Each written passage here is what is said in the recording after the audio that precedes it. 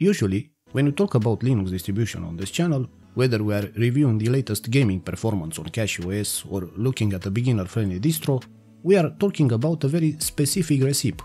We are almost always talking about the Linux kernel mixed with the GNU tools. It's the standard recipe that makes up 99% of the Linux world. But today we are going to look at something that throws that recipe out the window. We are taking a look at a distribution called Chimera Linux. Now, I want to be clear right from the start. This is a system that breaks the rules. It's unique, it's technical, and I find it fascinating. If you're a beginner, this might sound intimidating, but stick with me. By the end of this video, you are going to understand exactly what makes this OS different. Before we dive into the deep end, I have a quick favor to ask. We are pushing hard to grow the community this year, so if you enjoy these deep dives into Linux and open source software, please take a second to hit that like button, subscribe to the channel, and ring that notification bell. It really helps YouTube recommend these videos to more people, and it ensures you don't miss any upcoming videos. Thank you so much, and let's get into Chimera. First, let's look at where this project comes from. Chimera isn't a brand new project that just popped up yesterday. It's actually launched back in mid-2021. It hit its alpha stage in mid-2023, and now as we look at it in 2026, it is officially still in beta. However, don't let the beta label fool you.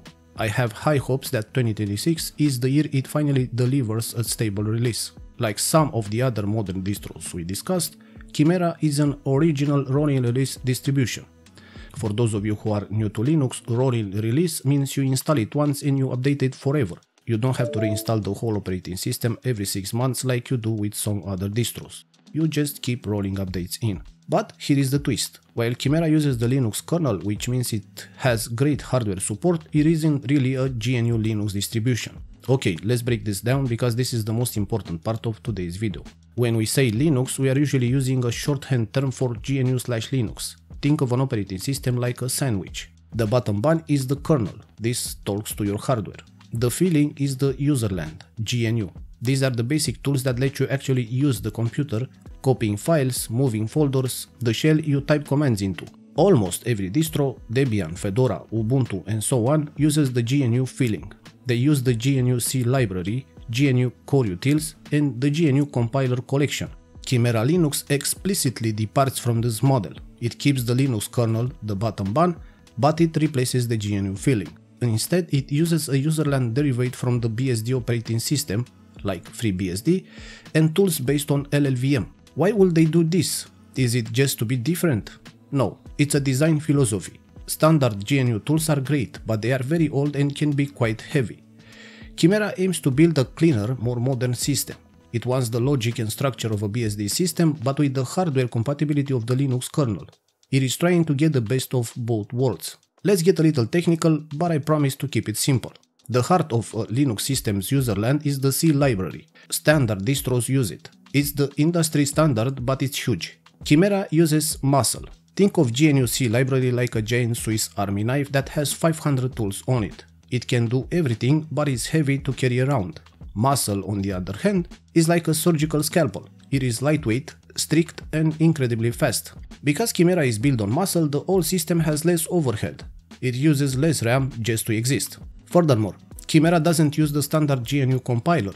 It uses LLVM/Clang and its primary system compiler. It also uses non-GNU versions of standard utilities wherever possible. This is a huge deal for developers. LLVM is a newer, more modular compiler infrastructure. By building the whole operating system with these modern tools, Chimera ensures the code is cleaner and easier to maintain. It also means the licensing is different. The BSD and LLVM license are more permissive than the GNU license. For the average user, this might not matter much, but for people who care about open source politics and freedom definitions, this is a significant distinction. Now, if you have been in the Linux community for a while, you know that nothing starts an argument faster than mentioning systemd. Systemd is the software that starts up your computer. It manages your services, your logs, your network, and more. Most major distros use it because it's convenient. But many Unix purists hate it because it does too much. It's complex. You guessed it, Chimera Linux is a systemd-free distribution. Instead, it uses a init system called dinit. Dinit is designed with that old school Unix philosophy. Do one thing and do it well. Its only job is to manage your service and start the computer. It doesn't want to control the world. Because it is so focused, it is incredibly fast and reliable.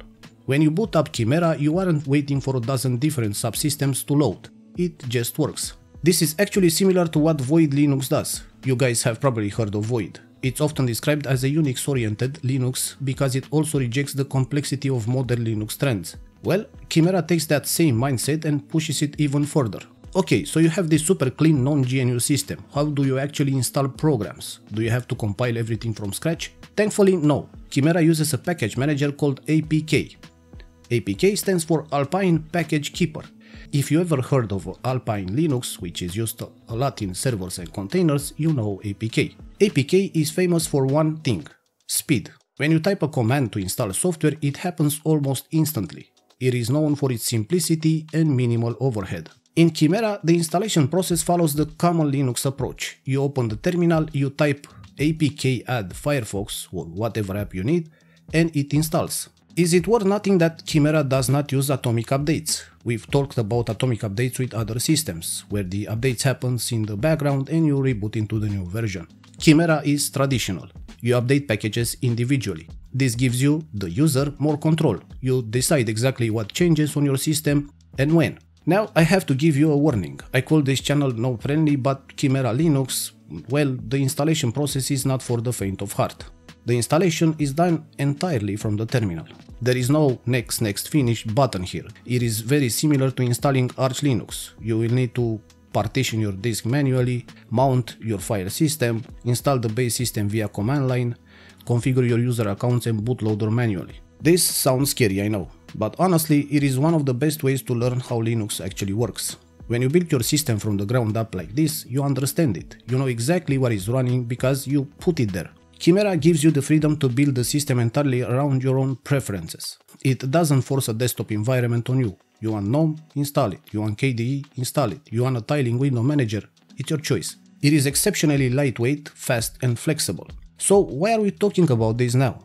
Because in 2026 Linux is becoming more popular, but also more bloated. A lot of distros are adding layers and layers of complexity. Chimera is refreshing because it goes back to basics, but with modern technology. It uses musl, library and LLVM compilers to create a system that is arguably more advanced than the standard GNU/Linux distros, but significantly lighter. If you're an advanced technical user, or if you are someone who used to use Arch or Void and you're looking for something new, something that challenges the status quo, this is it. I genuinely hope that 2026 is the year Chimera leaves beta. It has the potential to be the ultimate power user distribution. So, the final verdict: should you install Chimera Linux today? If you are new to Linux, if you just switched from Windows last week, I will say wait. Stick with something based on Debian or Fedora for now. The learning curve here is steep. But if you are drawn to Unix philosophy, the idea that a computer system should be simple, modular and understandable, Chimera is a must try. If you like the idea of BSD but you need the hardware support of the Linux kernel, this is literally the perfect operating system for you. It's fast, it's clean and it's arguably one of the most interesting projects in the open source world right now. I'd love to hear your thoughts on this. Does the idea of non-GNU Linux sounds exciting to you, or does it sound like a compatibility nightmare? And for my veteran Linux users out there, have you tried musl-based distros before? Did you notice the speed difference? Drop a comment below. And if you enjoyed this deep dive into the weird and wonderful world of Chimera Linux, remember to like, subscribe and ring the bell so you don't miss the next video. Thanks for watching and I'll see you in the next one.